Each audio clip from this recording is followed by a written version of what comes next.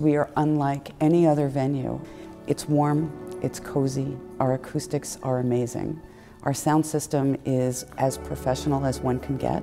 We have 4 venues that we produce our concerts in, which means to me that the Outpost is more than just a building, it's a community.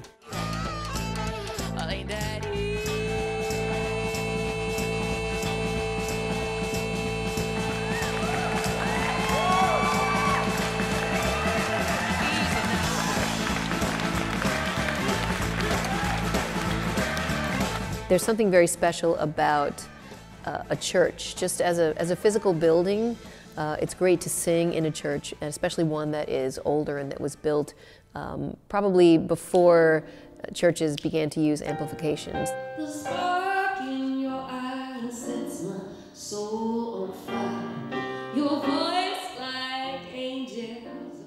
When you stand on stage, it almost looks like you're standing inside an overturned ship. It has these beautiful sort of ribs made out of wood that are coming out and supporting the roof, and so it's this very beautiful picture, and you can kind of feel how that pulls the sound out of you as a singer, and you can sort of feel it going up into the ceiling and sort of wrapping around the people. So the acoustics of it are very unique and very beautiful.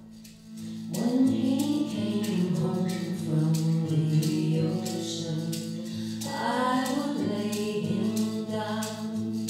I love the intimacy of the shows. I'm here to see Joan Osborne tonight, and I have some friends who are dedicated in volunteering for the organization, and I can see why.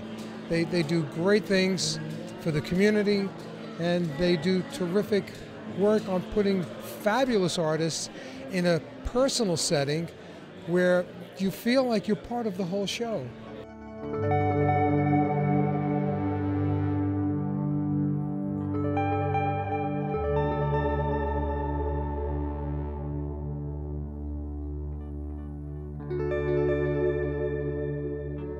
Outpost in the Burbs helps the homeless and feeds the community. They're an outreach program, and so you get to enjoy great music and you know that you're helping people. What if God was one of us? Just a slob like one of us. Just a stranger. Our artists feel like they're a member of our family when they come and they perform, and our audience also feels the same way. And friendships are made here. So it is a very close-knit environment, and everyone just enjoys it and comes back again and again.